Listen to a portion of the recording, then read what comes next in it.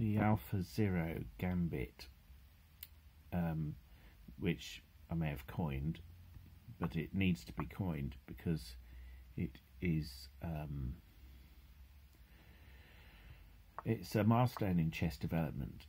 AlphaZero is an AI computer who's taught the rules of chess but allowed to discover how to play by itself.